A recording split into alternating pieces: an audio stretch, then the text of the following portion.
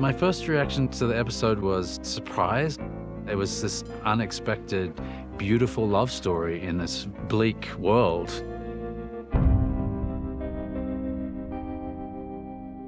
My philosophy on this show has always been, when should we deviate and when should we come back? If it's kind of the same or worse, we stay where the game is. If it's better, we deviate.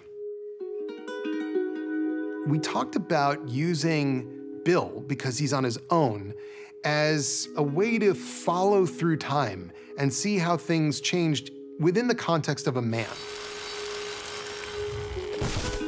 One of the first conversations Craig and I had about this episode was like seeing Frank. But this is probably the biggest departure between the game and the show.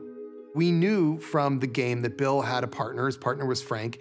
In the game, Frank is already dead. And I thought that there was an opportunity to go a different way. I'm really hungry. Haven't eaten in 2 days. Doesn't sound very long out loud, does it? Bill and Frank are kind of opposites, really, in terms of the way that they kind of operate in the world. You know, Bill's super practical and not emotional, and Frank is the opposite of that. We're gonna make friends. We don't have friends, Frank. Bill is a sad character to me when I just envision him in the world before Frank shows up. Frank's nature is, he's a people person. He's been able to persuade people of his value. Whereas Bill has used the other approach, which is, I have a gun and I'm pointing it at you. Unless you run away, I will kill you.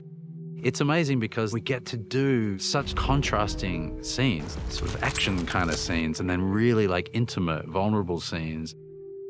With each episode, there's a sort of reflection of where love can take you. And this was the pure, innocent version. This is the beauty that love can bring us.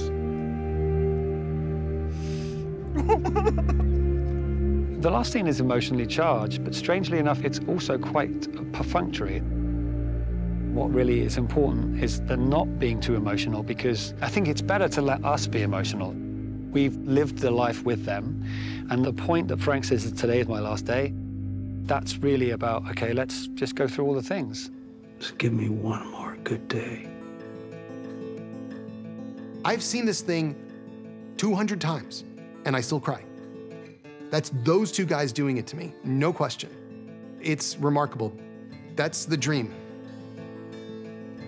When Ellie reads Joel that suicide note, Bill kind of spells out, look out for the people that you love.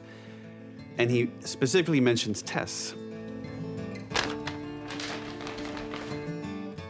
It's a reminder of Joel's failure. Joel has already failed to save his daughter, and now he's failed to save his romantic partner. What's next?